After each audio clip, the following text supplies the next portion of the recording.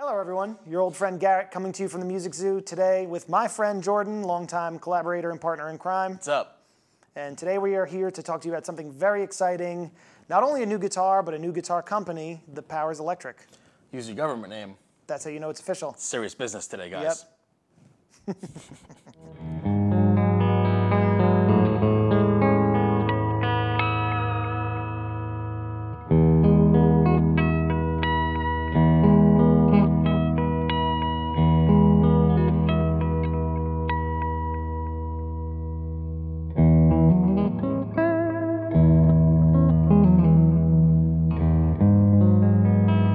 Y'all gonna need to like this video and subscribe to our YouTube channel if you ain't done so already. So here it is, the Powers Electric A-Type. A-Type is the model name. Powers Electric is named by Andy Powers, most famously the chief guitar designer and CEO of Taylor Guitars. But this is its own company, electric guitar design from the ground up by Andy. But I think this is not the first time you've seen this guitar. No, we've been presented with a couple of different prototypes over the last couple of years. The first time that we had seen something along this lines, it was very top secret in a secret meeting place during the Summer NAMM show in 2021. Me and Tim were shown early sort of prototype designs, but it was really focused around the pickups that are in this guitar. And at this moment, it has evolved into two different iterations, the double F42, which that F stands for full Faraday cage, and the PF42, which stands for partial Faraday cage. And that pickup is a little bit higher output, a little more kind of aggressive, I guess you could say. The pickup design is very interesting. It blends a lot of old, kind of like late 40s, pre-war technology. There's a lot of kind of like Andy Powers wizardry in here. He showed us some different sort of like magnetic materials and things when we visited his workshop. It uses a 42 gauge magnet wire in it. It's a full Faraday cage, which means that it's very quiet. You know, a lot of these terms are things that I'm not really super familiar with, but Andy has a little bit of a mad scientist streak in him where he's super good with this kind of stuff, and it's really yielded a great sounding pickup, very musical, and I feel like that's the heart of this instrument. Yeah, I feel like we're the silly guitar players. They were like, 2 thumbs up, it sounds good. We're like, and he's yeah, like, cool. I did all this crazy stuff. Like, you don't understand. Like, we did that trick at the shop where it was like throwing the magnet down the pipe and it was floating down to show aluminum tube, to show how strong the field of electromagnetism was in this thing. But I think the way you can like tonally describe these pickups, it's like single coils with a little bit more muscle to them. Yeah. P90s with even more definition. Yes, I think. Very much P90 They're super focused. I was playing this through a high gain amp just before we started the video, and it was so tight and noiseless, which was really the most important part. There was very little amp hum coming off these pickups. Yeah, and another key feature of it as well is that there are a proprietary set of potentiometer values for both the volume and the tone, and the way that they interact with the pickups, the amp, any pedals in your signal chain is really beautiful. I think a key design element in a lot of things in guitar is also the usable range of controls, right? True. You can have a really wide range, but maybe only the usable bandwidth is very narrow in that, and what do you really need that additional range? And I think that he did a fabulous job of tuning these controls to these great sounding pickups where there's honestly not a bad sound in this guitar. Yeah, I mean, going off the pickups though, it's not just the pickups that sound amazing. I think the whole construction of the body and the neck and all these other features are something we should start talking about. That is very true. That contribute to the overall sound. Yep. Actually, before we get into the construction, I kind of want to talk about the aesthetics of guitar and our humble opinions on them. I think my humble opinion is that it gets an A+. It's a familiar, contemporary, yet kind of retro design. Slightly offset. You can see the waist right there. Here's the top and here's the bottom. It's a little more diagonal, but it's not as like obviously offset as like a Jazzmaster or a Mustang or something like that. What else do we got? A nice bevel on the top, so when you're holding it, your forearm gets kind of tucked in there. Headstock shape, nailed it. Most important part. What do you think? Yeah, it definitely looks great, and I think that is one of the hardest things to come up with when you're looking at designing a guitar, for sure. Yeah, Andy Powers grew up in Southern California, and you know, we're all products of our environment. He kind of modeled this guitar after classic cars, surfboards, surfing, the ocean. You kind of see a lot of those design elements in there. I mean, if I design a guitar, it'd probably look like a slice of pizza or a bagel, you'd probably make it look like Taylor ham. Yep. Something like that. That's right. It's called Taylor ham, not pork roll. That's right. North Jersey? North Jersey. There you go. Represent. God's country. What else did we go from there? Let's talk about the Tonewoods a little bit, perhaps? Yeah, and the construction of the guitar, despite the solid finish on this one and lack of F-holes, so to speak, it is actually a completely hollow construction. The back is urban ash, the top is maple, and on the A-Type Select, it's actually figured maple with a transparent finish, so you can see that a little more clearly. The hollow design is modified with a sort of special kind of trussel bracing that he developed for that hollow guitar.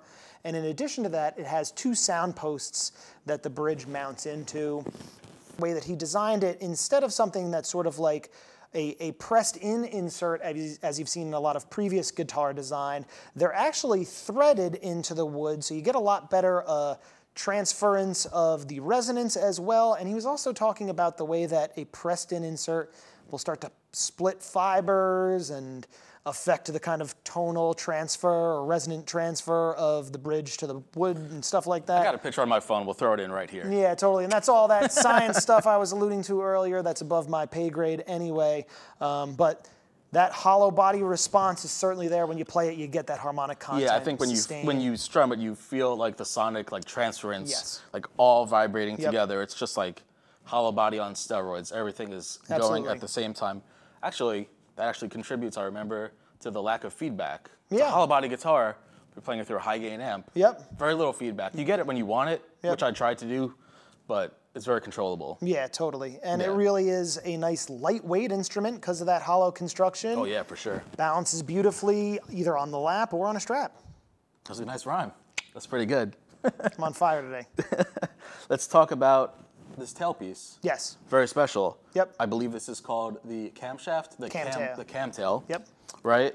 And so it looks like a couple other familiar vibrato systems. Yeah, that we've seen. There's some very special designs in here, designed to make it act more like a lap steel or a pedal steel, because when you're bending, all the strings pitch go down in unison, which is really nice. And that's thanks to this right here, this little, give me the science here. Right, the sort of, the tailpiece itself has this camshaft on it, and as you can see, there's sort of different layers or levels of notches for each string, and he essentially tuned that for the balance of the diameter of the string and the tension that the string is under. Yeah, like look how much here you can see. How much higher the high E string sits and everything else, so that when you're bending. Right, it bends in tune with itself. Yeah. Yeah. And right here's a nice little point. We'll zoom in.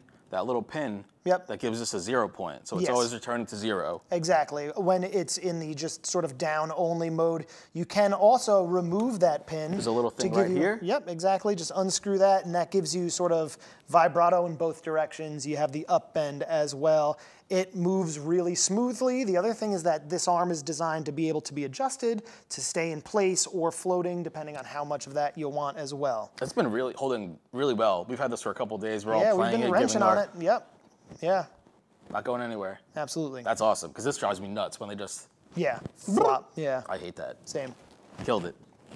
So as we were mentioning earlier, pretty much every element of this guitar, other than the tuners and the strings, was like purposefully designed for this. It's all proprietary. One of the really cool features that was shown to us is the bridge design itself. So as you can see, it's a metal bridge that sort of mounts to the two posts, and it's actually acting sort of like a leaf spring was the way that Andy described it to us.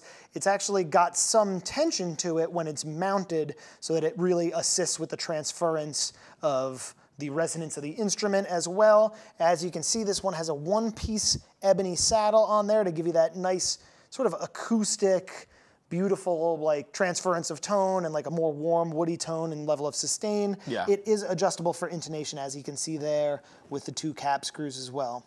I see that. That's a nice touch. It matches the pickup rings. It does, yeah. All right, so by now we've hit you with enough tech specs and science. You just want to know what the neck feels like, right? I'm going to tell you. Asymmetrical C. So how Andy describes it is just like a slim, perfect feeling, but that's not really how I can convey this through YouTube. So on the bass side of the neck, it's got a little more shoulder to it. On the treble side, it's a little bit flatter. It's a little more taken in. So if you're playing leads, super comfortable. The radius is really special too. It's not a compound radius, it's an asymmetrical radius. So on the bass side of the fretboard, It's a little more curved, a little flatter on the treble side. So when you're playing leads and bending, it's a little more friendly and forgiving to your fingers. Right. No fret out. Yeah, no fret out. Really comfortable, rings out nice and cleanly all the way up the neck. Really comfortable. I love this shape a lot. How do you feel? I love it as well. Yeah, we've been playing it for, you know, quite a while now, and it's really become a feeling of like something I'm used to very quickly, for sure. Yeah. The other thing is the neck joint as well. If you want to flip it around there real quick, that's a very smooth kind of like beautifully curved neck joint between the neck and sort of like the heel of the body. This is a set neck construction, you know, which is really unique as well. When he was showing that off to us in his workshop, it was sort of like a dovetail neck joint, but he called it a compression dovetail. It was a really unique way of mounting the neck in there that's very stable and really prevents it from moving or running into any kind of tail rise or anything along those lines. Yeah, I think the most important thing for me when playing a brand new guitar I've never seen before is like, how does this neck shape feel when I'm sitting down versus standing up? That's a great point. Sometimes you're like, oh, this is like a really thin neck, but if I'm standing up and it's like at my waist level, I'm straining really hard. Yeah. And then if it's too big, you're just like, it's cumbersome and you can't get it. You don't know where you're sitting. Right. So sitting or standing, I think the A-Type nails being a really ergonomically friendly guitar. Yeah, it plays really well. So another design element that I wanted to point out is actually the way that the strings are arranged, how they feed through the nut and to the tuning machines. A really interesting sort of design for this style of headstock is there actually isn't any angle. It's a perfectly straight geometry between the tuning peg and the nut and then on down to the tailpiece, which really assists in the tuning stability when using the vibrato tailpiece or even bending or, you know, playing heavily on it, you know? Yeah, you could dive on that thing. It's been staying in tune. Absolutely, yeah. I think that's one of the like strongest features of this instrument, for sure. Yeah. So we can start talking about some of the aesthetic features of the instrument at this point. As you can see, it's a very unique kind of design and aesthetic blend of different influences. One of them being hot rodding culture and things along those lines.